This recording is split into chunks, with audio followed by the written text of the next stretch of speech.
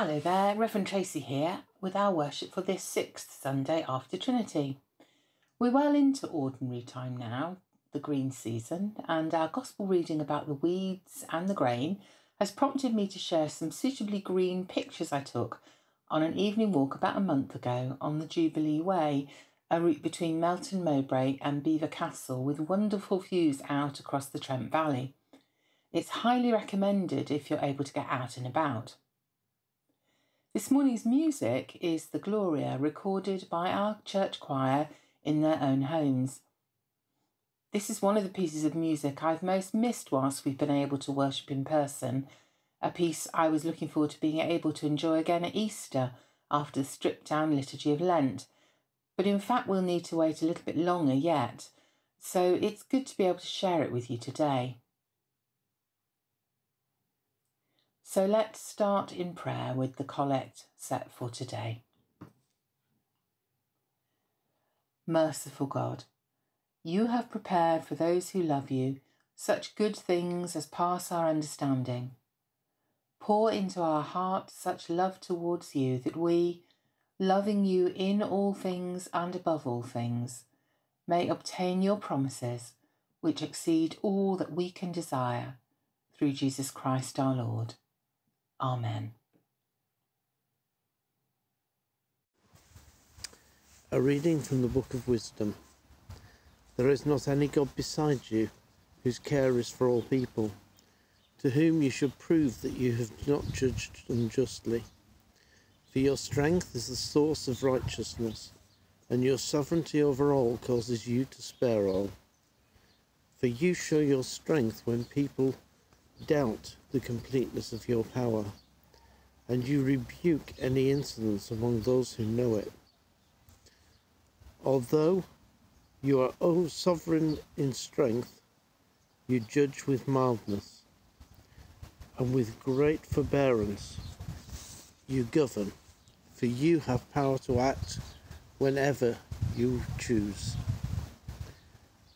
Through such works you have taught your people that righteousness must be kind, and you have filled your children with good hope, because you give repentance for sins. This is the word of the Lord.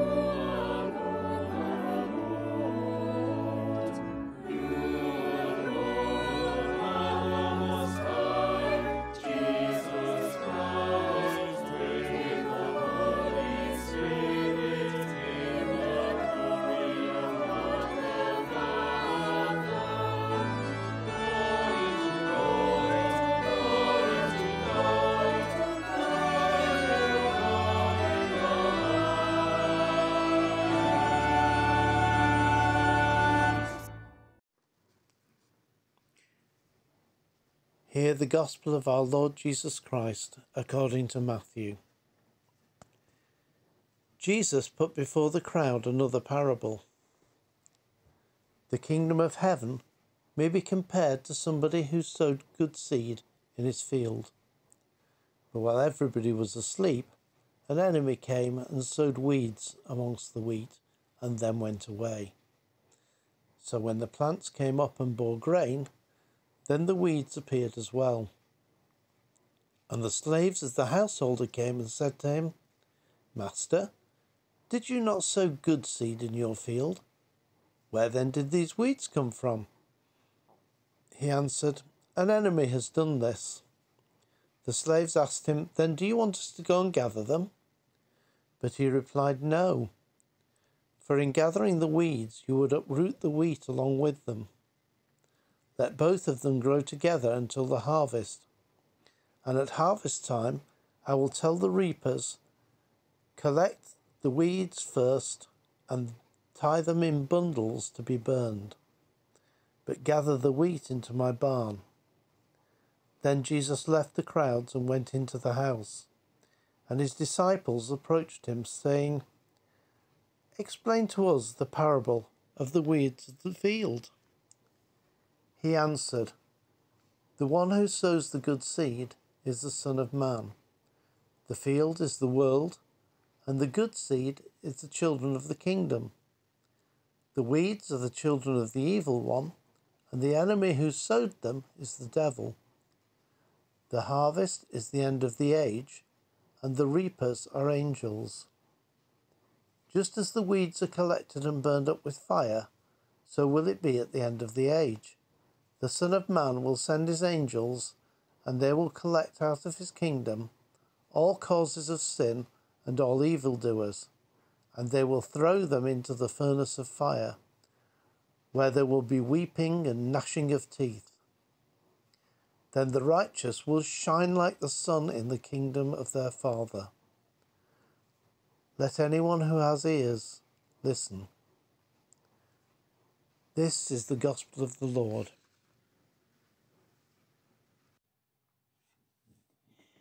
Today's Gospel reading is another one of Jesus' parables, and one which will be well known to many of you. Indeed, I must admit it's one of the parables which used to frighten me a bit as a child, and it probably won't come as any surprise to you that I'd always assumed and feared that I fell into the weeds category.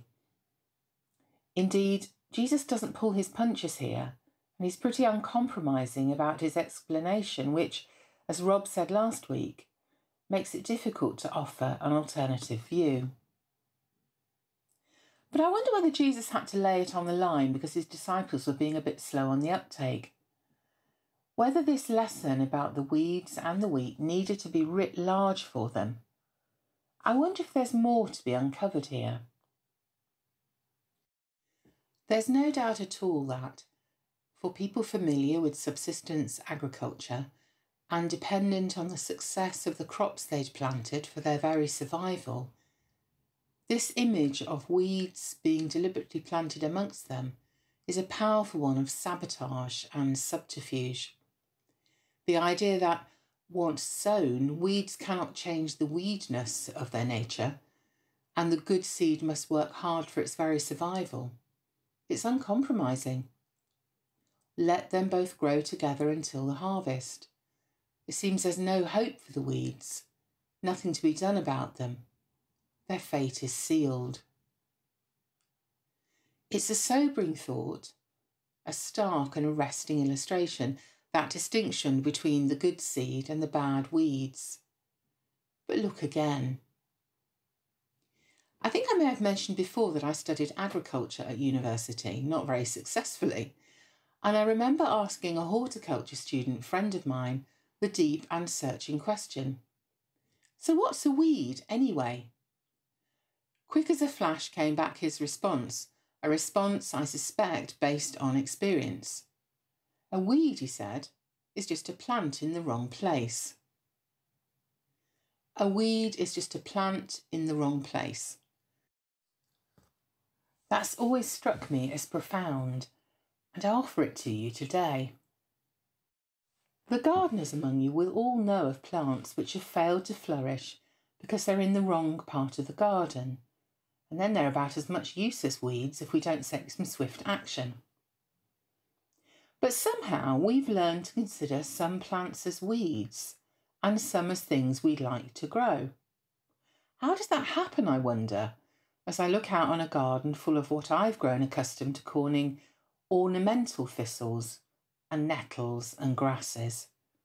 But what's the difference between an ornamental thistle and one that has you reaching for the roundup? Most, if not all, of the images I've shared with you this morning are on the continuum between wildflower and weed, but they're vital to wildlife and to the diversity of our fragile ecosystems and hedgerows. Herbalists would tell us of the healing properties of plants like yarrow, dandelion and comfrey, and increasingly nettles, elderflower and burdock find their way into teas and infusions, and they're often also quite beautiful. Now, of course I say that from the privilege of a secure food supply and not having to worry about the devastating effects of crop failure for me, my family and my community, unlike the people listening to Jesus in this account. But it does seem to me that this much more blurry line between weeds and wheat, the saved and the unsaved, the good and the bad, is both profoundly challenging and hopeful. Whilst plenty of Christians in good conscience, my own Sunday school teachers included, will use this parable as a dire warning of the judgment and condemnation to come, I think those things are best left to God. We can't and shouldn't ignore the message of the story, but we should hold them alongside other words too, with a heart that's open to the Spirit's guidance and calling to account, but in the light of the Easter promise of resurrection and hope. And perhaps also in the light of this morning's reading from Wisdom, a reading I'm not familiar with, and one which once more prompts me to ask, why don't I know about these words too? Why, as a child, was I taught about the weeds among the wheat, but not about the mildness, forbearance, justice, righteousness of the God of wisdom? Why has it taken me so long to find out and learn to know this God, the God of gentleness and justice, of hope and transformation, who challenges our assumptions about the weediness of life and reframes and restores and renews? Because what's a weed anyway? Just a plant in the wrong place. So let us pray. Let us pray for our world and for our leaders, for those places where the impact of coronavirus is compounded by poverty, corruption, or natural disaster, for those agencies seeking to respond, restore and rebuild, especially Christian Aid, CAFOD, Tearfund and UNICEF, for those working for cooperation between the nations, for economic recovery which will be sustainable and fair, for an environmental response which treasures the planet we call home. Lord, in your mercy, hear our prayer. Let us pray for our nation and for those who hold together the fragile threads of society, for those who continue to work in our health and social care services, especially those whose work is poorly paid, unrecognised and difficult to speak about, for all working in and with our public services, health, education, justice, housing, transport, for those devising policy, securing supplies, training and developing the workforce of the future, maintaining infrastructures, For those amongst our elected leaders charged with responsibility for the common good, that they might act with wisdom, integrity and courage. Lord, in your mercy, hear our prayer. Let us pray for our community and our city, for teachers and children as the final week of term concludes a difficult year, that they might celebrate and give thanks for all they've been able to achieve, and be at peace with the what-ifs and the if-onlys. May they know that they are good enough and that we are grateful and proud. We pray for those reaching out to people who are isolated, hungry or afraid, especially commending to God the work of the food banks of this city. And we pray for those working at Boots, as significant redundancies are announced, and for all who are afraid for their futures. Lord, in your mercy, hear our prayer. Let us pray finally for those who are close to us or about whom we care, for all who are sick at home or in hospital,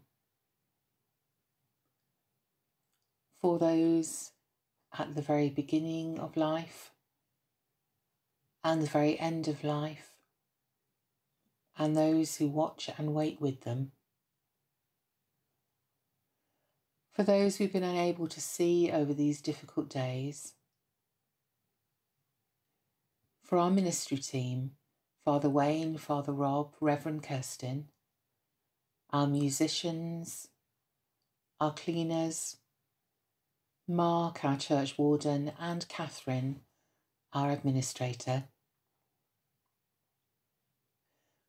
For those for whom this is a time of celebration, remembering both Dorothy and Kieran, who have birthdays this week, Lord, in your mercy, hear our prayer.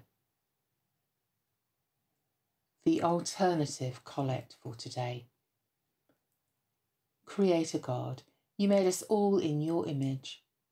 May we discern you in all that we see and serve you in all that we do, through Jesus Christ our Lord. Amen. Let us say together the prayer Jesus taught his friends. Our Father who art in heaven, hallowed be thy name. Thy kingdom come, thy will be done on earth as it is in heaven. Give us this day our daily bread, and forgive us our trespasses as we forgive those who trespass against us. Lead us not into temptation, but deliver us from evil. For thine is the kingdom, the power, and the glory, for ever and ever. Amen. And finally, the post-communion prayer for today. God of our pilgrimage, you have led us to the living water. Refresh and sustain us as we go forward on our journey. In the name of Jesus Christ our Lord. Amen. Go in peace to love and serve the Lord. In the name of Christ. Amen.